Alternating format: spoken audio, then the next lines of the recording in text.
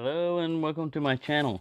Well, this is a video response to Peter, Jersey Knife Guy, because he was having a problem with this lock, picking it, and he said, you know, I don't know what's going on and all this other stuff.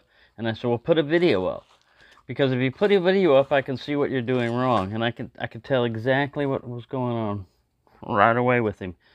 He's gonna kick himself in the butt when he sees what happens. All right, so the reason why we got terminology for a lot of this stuff is so that you can identify it. These are called tension wrenches, and like you said, they fit in the keyway. See, that's another terminology, keyway. Now, if you look at it, what Pete was doing wrong was he put the tension wrench on this side of the lock. I mean, you know, that's okay. But then he stuck his pick. The pick, you know, has like active elements of it. This one's got like a little wave and everything. But he had a hook. And a hook, you know, it's got a point. So, with a pick like this, and the active element aiming at the bottom, where there are no pins, that's what it looked like he was doing. It's going to be pretty hard to pick this lock open, right? So you got to know how to position. I forget about a lot of this stuff, you know, because for me, you know, it's one of the basics you learn, and then you move on. You see how that key is going in the keyway? You got to know which way the lock turns to open.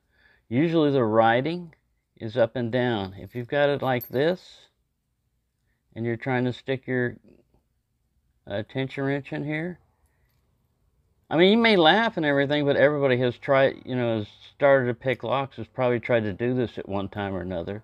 And like he was saying, these nubs stick up real high. So yeah, even if you've got everything set up right, and you've got your tension wrench like that, look at that, it's going to block it. So you have to pull up a little bit, and you can still get tension on the lock. What you're trying to avoid is too small of a tension wrench getting in here and doing this is kind of what we call binding the core, because it can actually pinch. It can wedge this tension wrench between that and the keyway. So the main thing is know which way the lock opens. Now, on padlocks, it's usually pretty easy. It's going to open, you know, clockwise. It's going to turn to the right to open it. All right. So look at this tension wrench. I got it in there. It's clearing. It's clearing that. So that's good. And then this is just a rake. And see the pins? That's what I'm raking. That's what I'm going back and forth on, is those pins. And how do you know if this lock is rakeable or not? The answer is you don't, until you try. You don't. It's however you get into the lock. Now with Jersey doing that thing like this, with the tension wrench on the wrong side, the writing upside down and everything else, he still got that lock open. I can imagine why. He probably still had the tension wrench like this and was trying to pick down like that and basically jiggled the lock open. That isn't easy to do. That is not easy to get it to open that way. I'm surprised he did it, you know. So one of the things to learn about that is, you know, which way does the lock open? Now, in picking, that can come to your advantage also, because if you're picking like a deadbolt or another one, this way is the way you pick to unlock it. Now on a padlock, it's not going to work, you know, because it's not going to turn that way. But not all padlocks. There is a trick padlock out there that they set it up to where it opens counterclockwise, but the majority of them open clockwise. So just get to where you can see the pins if you're doing a pin tumbler or whatever, and your tension wrench is thick enough to go in there and not flop around, but also not bumping into any, you know, post or anything like that. And this is a rake, you know, so right now I'm trying to see if it's raking. And I'm still applying a little bit of tension and going up and down. And even though this is an easy Chinese, you know, 40 millimeter lock, it may not be susceptible to raking. And that depends on, this is what we call the bitting. This depends on the keys. You know, it looks like it's pretty easy. 1, 2, 3, 4. They don't have to go very high, those pins. So, that's why he had a set. Now, Jersey's starting to fall for the lure. That's why I've got so many picks. As you look at them and it's marketing. You know, a lot of them are like, oh, this is the latest thing. You need this or you're not picking, you know. And that's not the case at all. It's you have to learn the basics before you start thinking that a pick's not going to help you. It's also like buying a fancy gun, you know, and never practicing. Yeah, that fancy gun's not going to be as good as somebody with a little 22 that shot that thing at squirrels every day, you know. That little 22 is going to take you out, and your little fancy high-powered laser tech everything ain't going to do you a bit of good if you've never fired a gun before. Just sits in this package and looks good. All right, so I haven't picked this one. This is one of the ones that I'm sending to Dale. And this kit is also what I'm sending to him. It's just a basic set. This is a Praxis kit, and it comes in 23 thousandths thickness and 15 thousandths.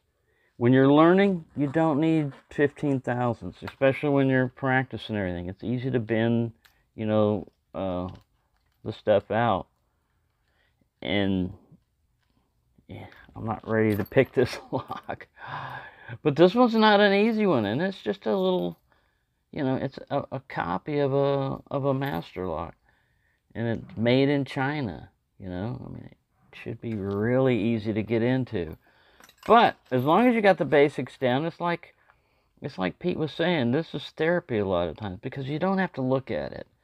You just got to get the feel for it. So you just stick your pick in there, and then you can watch TV or do whatever. And you're going by feel anyways. You're trying to feel the inside of a lock, and you're pushing up on pins. Like sometimes they're mushy, and especially these Chinese ones. This thing has a brass core, but a lot of them have a plastic core. I mean, it's plastic. All you need to get into this is a lighter, cigarette lighter. Really, cigarette lighter and a screwdriver, one of those little torch lighters. It melts it and you turn. So yeah, that's all I'm saying is you've got to know what you're dealing with.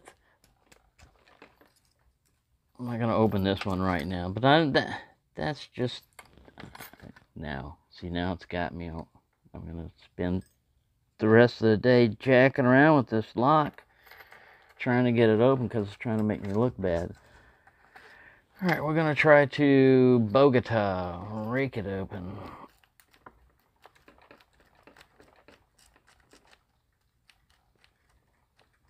You never know, you know, like sometimes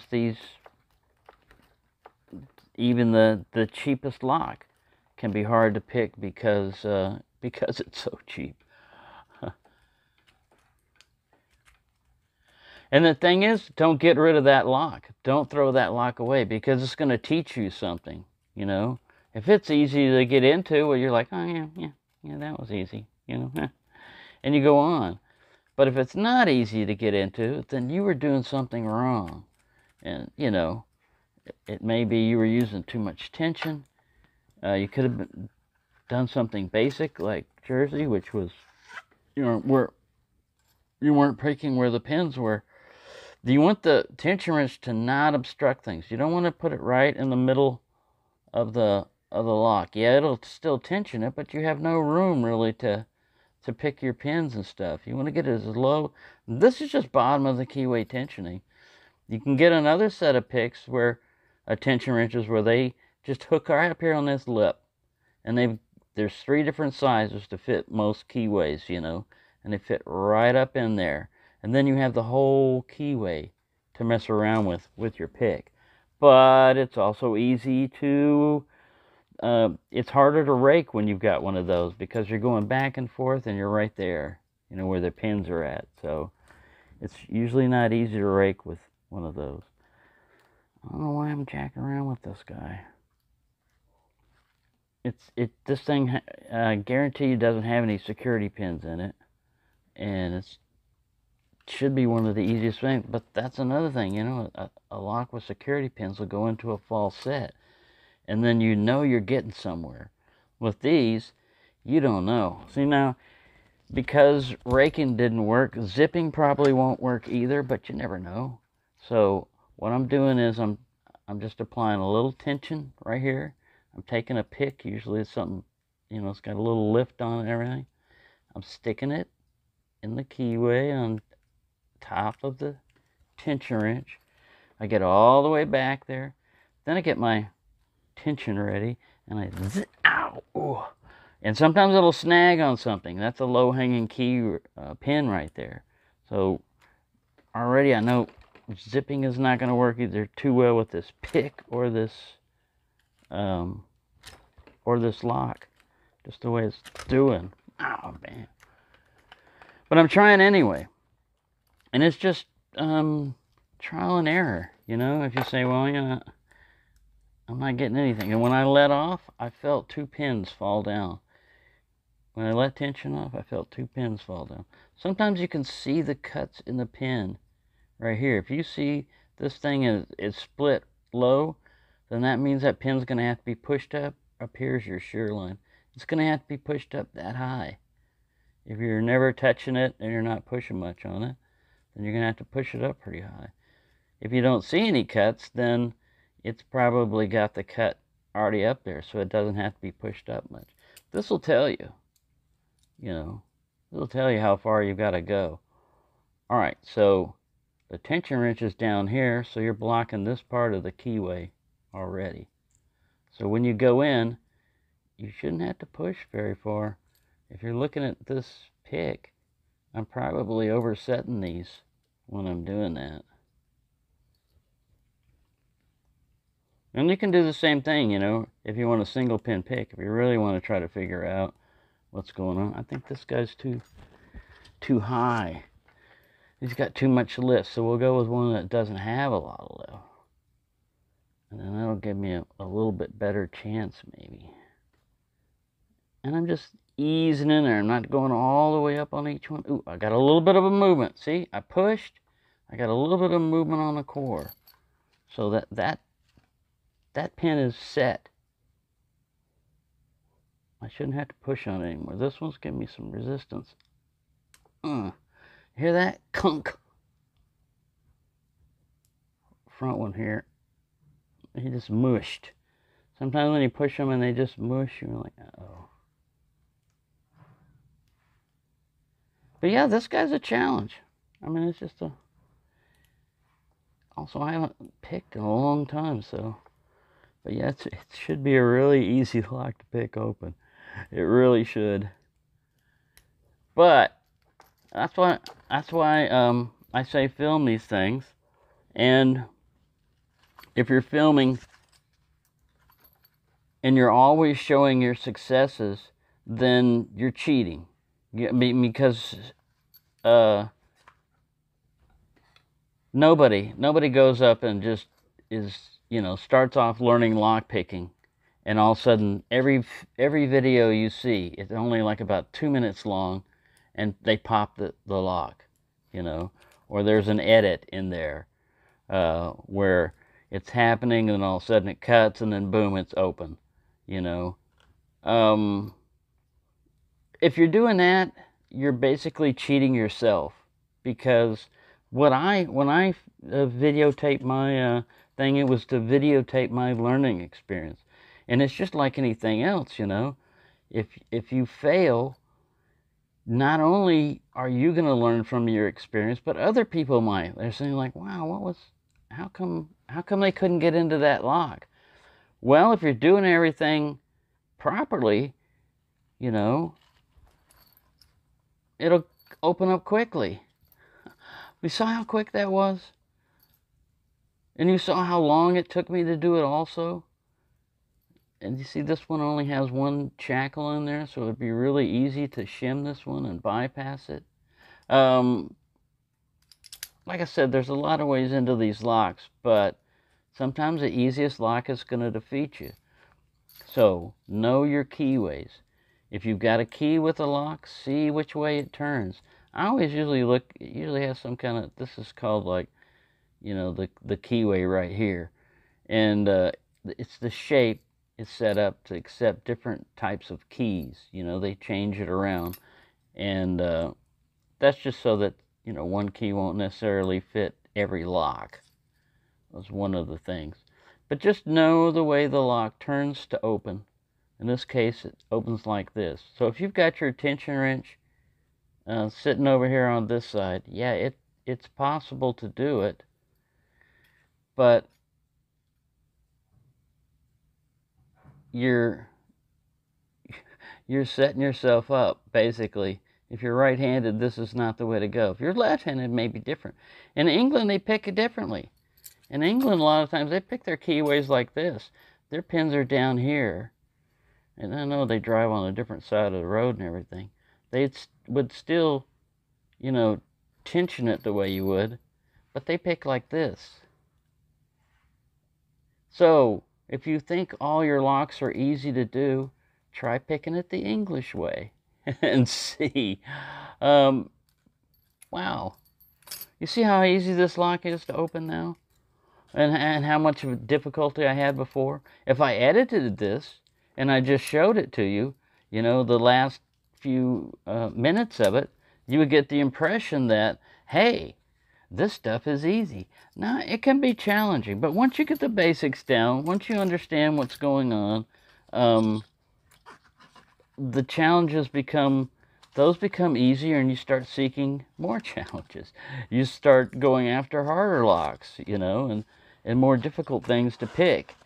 At least I did. And then you also, you know, you can get bogged down into buying picks and tools and things you think you need, and you don't really. I mean, when you're first starting off, you really don't need a bunch of stuff. All you need is a lock or two and some basic picks. You don't even need all of these in here. You really only need a few.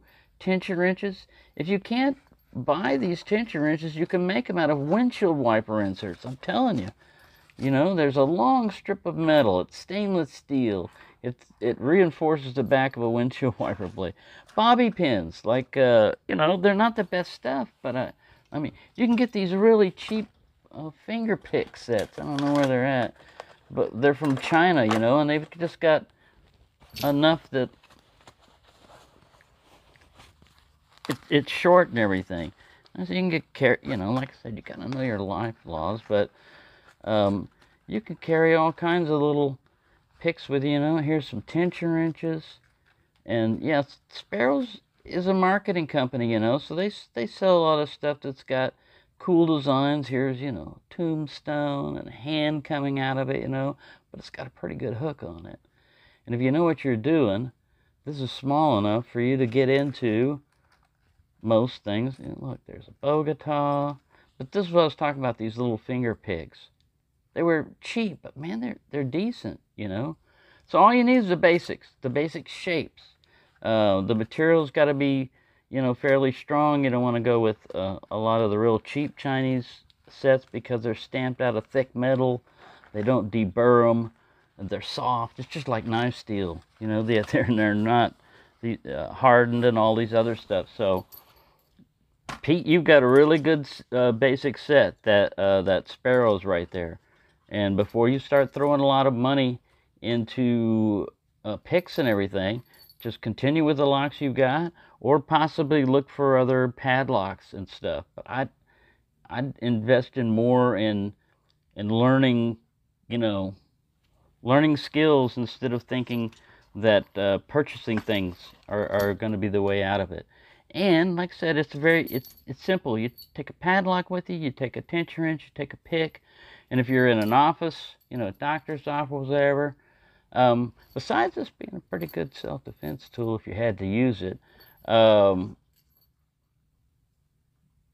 it gives you something to do. Like I say, it keeps your mind active. And if you pop it, Jersey's hooked because he's got what I got. When you pop a lock, man, you go, whoa! You want to go running downstairs, and then your spouse will look at you like, what the fuck is wrong with you? So you opened the lock, and you're like, you don't get it. You don't. I've been working on it. Yeah. A lot of people don't get it. Only the people that are into it get it. But it is fun. And so I hope that helps anybody that's starting off. Know which way your lock opens, and on different locks, like deadbolts and stuff like that. I don't have one with me, but these little cylinders and everything. If you can't pick them one way, a lot of times you can pick them real easy the other way. And for me, it was, can I get a lock open? That was my first thing. And then after that, how many different ways can I get a lock open? Can it be zipped open? Can it be Bogota open? Is there a bypass? Can you just bypass all of this and go in there? Can it be shimmed open? In this case, yes. Yes, it can be shimmed open. So, yeah, I look at all the non-destructive ways into a lock, because anybody can use a hacksaw or bolt cutters or dynamite. That takes no skill. So, there you go. I know this is a long one. Sorry for that. And I will be getting back into knives and stuff. I just wanted to put that one up. And Dale, I will be sending your locks out. I keep saying that, but I didn't have a small flat rate box. So I've got to get everything ready and then go to the post office, get a box, and pack it right there. But I'll do it. Anyways, thanks for watching, and have a nice day.